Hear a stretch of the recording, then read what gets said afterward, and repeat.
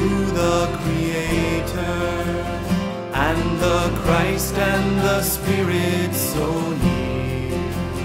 As it was from the start, so it shall be forever, one God, always here. Glory to the Creator, and the Christ and the Spirit so near. As it was from the start, so it shall be forever, one God, always here.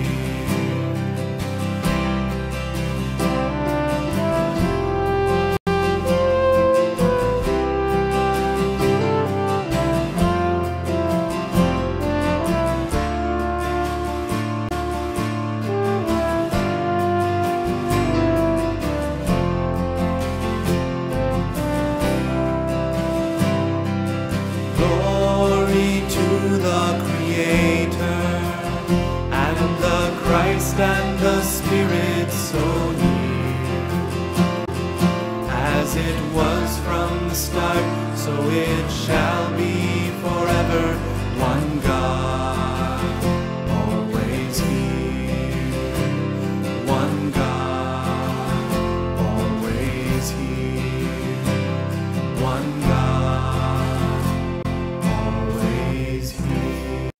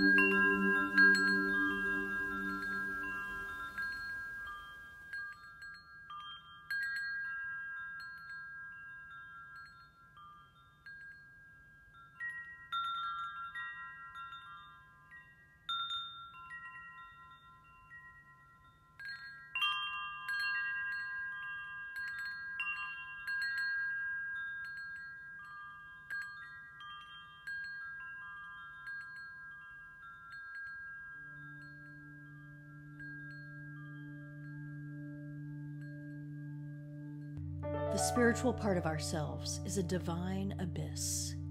It is a dimension that is not touched by words, thoughts, ideas, and feelings. Our bodies were made for perceiving the beauty of the world, a flower, a kiss, a stunning and vibrant green hillside, or a newborn baby. And yet all the art in the world cannot capture exactly what it feels like to experience the divine nature of these things.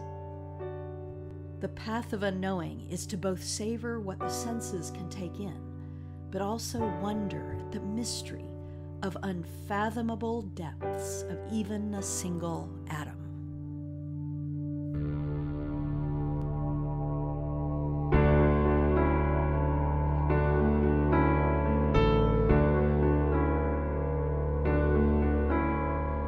For the beauty of the earth,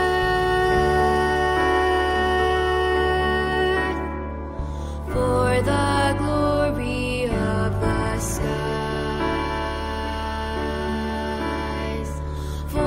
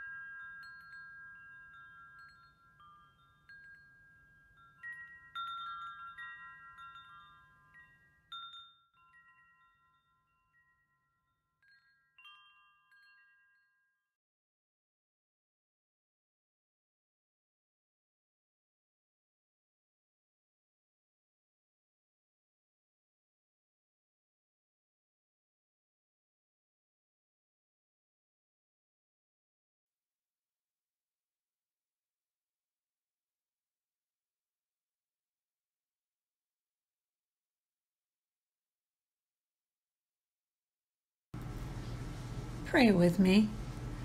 Divine goodness, Holy One, pause us for this moment, bear us up in this time, hold us for eternity. We embrace the brokenness of our lives. We believe you are creating new light that will shine through. We open to all your possibilities. And all the people say, Amen.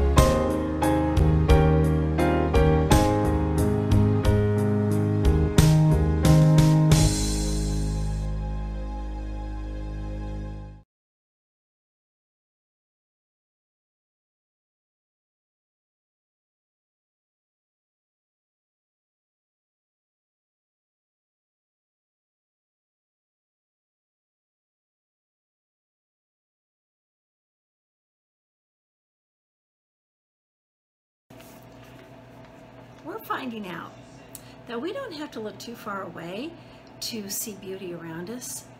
Yet, if we do look far, far away, we can see even more beauty. Have you ever gone outside at night, on a clear night, and looked up into the sky? What do you see? You see stars, don't you? Yeah.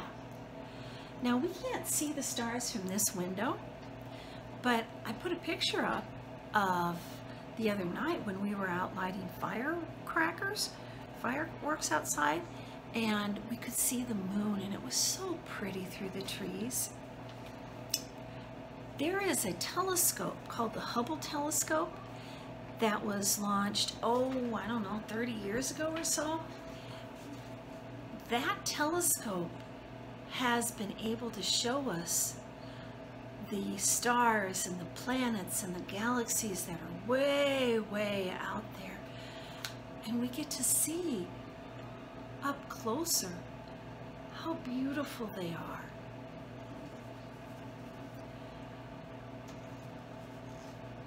Stars are amazing, but they're so far away that without something like the Hubble telescope, we can't see them. But even then, there are times you look up in the sky and there's so many stars out and you just go, wow. You want to know how to say wow in another language? Do you? Okay. This is sign language.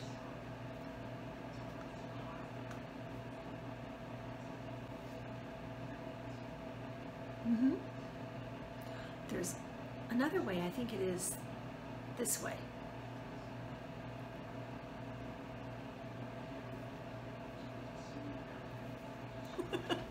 There's a lot of ways to say wow. It's kind of fun, isn't it? Yeah. So here's the thing. I'm thinking that if it's okay with your mom and dad, you can make some stars and put them up in your bedroom. My kids used to do that. And then at night, when you say your prayers, you can look up at the stars and make the sign for wow.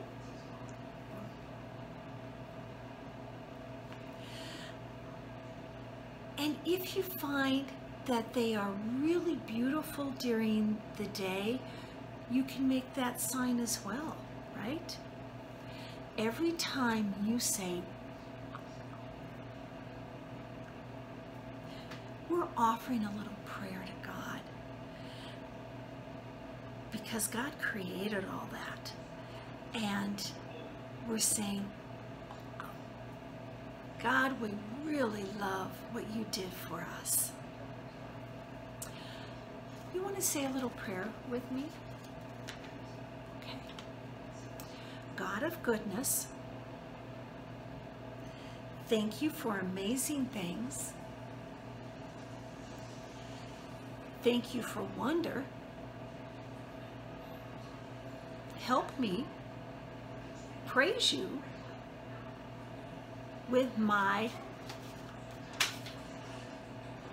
for the beauty of the earth. Amen. Bye. See you next week. Names were important in the ancient Near East. Names described attributes of a person or event, and they could be changed with the importance of the story or the person, such as Abram became Abraham. In the Psalms, the psalmist often gives glory to the name of God. And yet to name God, that's kind of difficult because there's no one word that describes in full holy. In today's Lectio Divina, the psalmist describes the attributes for God which give praise. So those for which praise is given, justice and compassion. This is unlike any other unfeeling, life-denying idol that claims to be God. This is the Holy Spirit that moves and breathes, not only in the setting of beauty, the beauty of creation and motion, but even now. It is an indescribable presence that warrants the simple description, beautiful name. Alleluia! Praise the name of Yahweh. Sing praise, you who serve the Most High, who stand in the house of Yahweh, in the courts of God's house. Alleluia! God is good, Sing praises to God's name because it is beautiful. Yahweh, your name stands forever. Your fame is told from one generation to the next. For you do justice for your people, and you have compassion for your faithful. The idols of the nations are silver and gold, the work of human hands. They have mouths, but they can't speak. They have eyes, but they can't see. They have ears, but they can't hear. There is never a breath on their lips. Their makers will come to be like them, and so will all who trust them. House of Israel, bless Yahweh. Priests of the temple, bless Yahweh. Attendants of the sanctuary, bless Yahweh. You who revere Yahweh, bless Yahweh. Blessings from Zion upon Yahweh, who dwells in Jerusalem. Alleluia.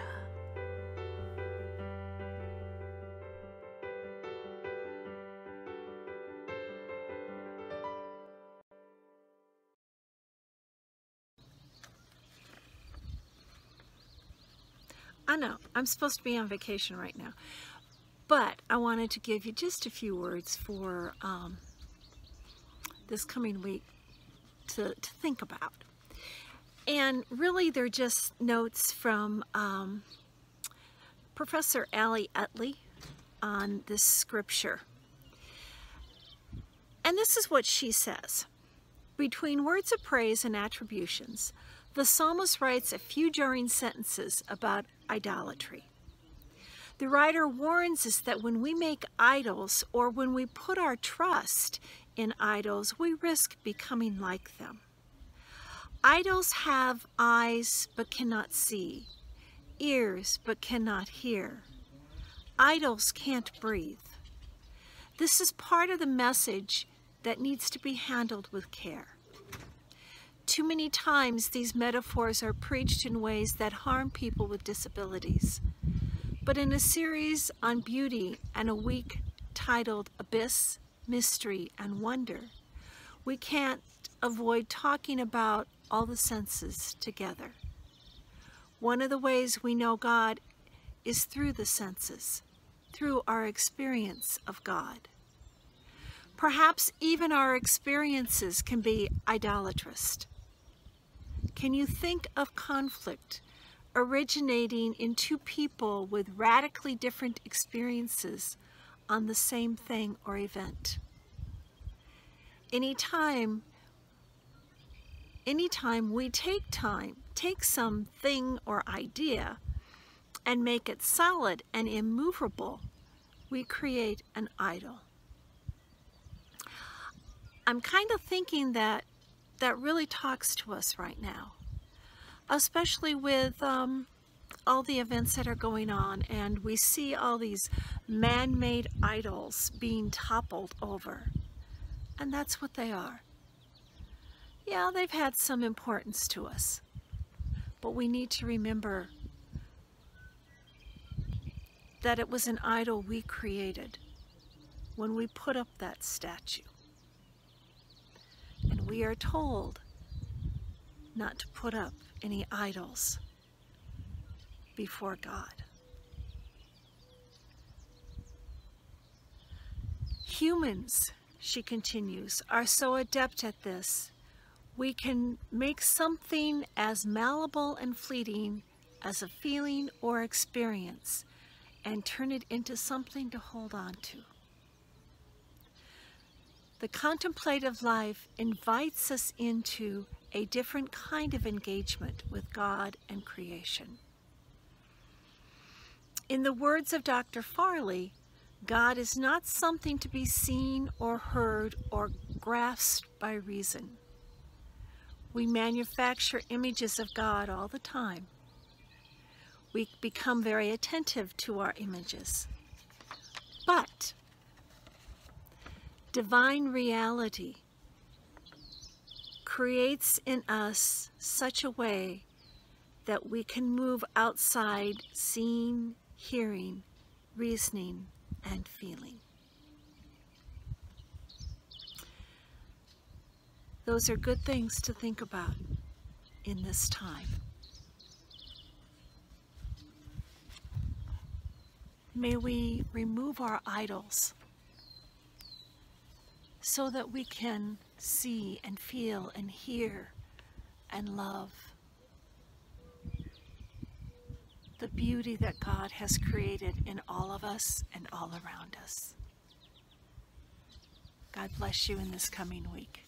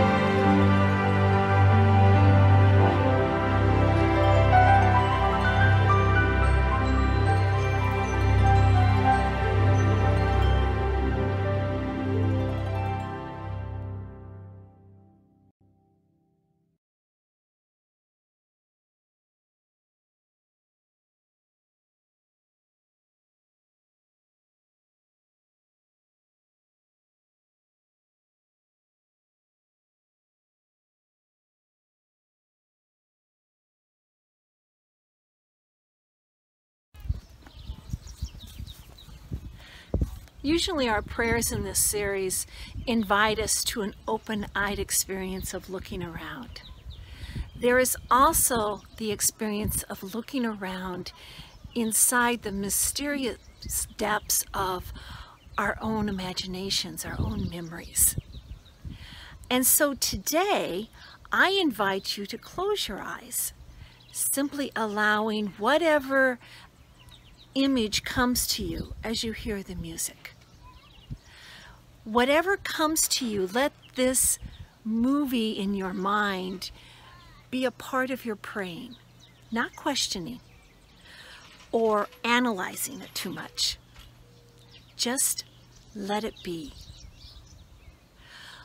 Looking, whether outward or inward, is a noticing of the depths of the beauty of life. And the creator of that beauty is present, now and always. Let us pray.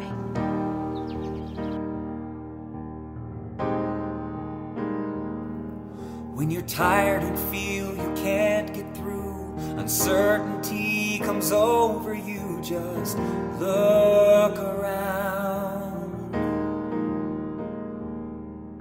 when your problems seem too much to bear, unsure if there's someone who cares, just look around. Whether stranger, neighbor, family, or friend, on each other in tough times we can depend. Look around, kindness, love is ours to share. We can see it everywhere. Though it might seem like forever, look around, even in the darkest night, things are gonna be alright. We'll get through this together, just look around.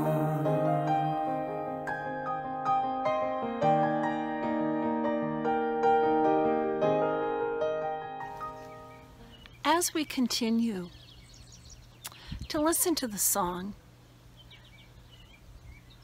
with our eyes closed, let us now think of others and pray for others in whatever way we feel they need to have us pray for them.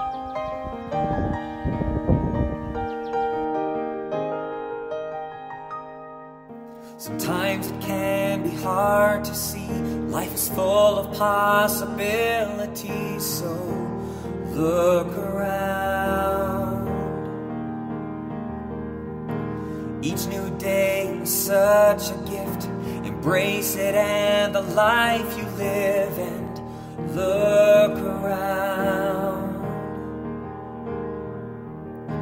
Outstretched arms and many helping hands. Don't give up on all your dreams and all your plans. Look around, kindness, love is ours to share. We can see it everywhere. Though it might seem like forever, look around, for even in our darkest night, things are gonna be alright. We'll get through this together, just look around.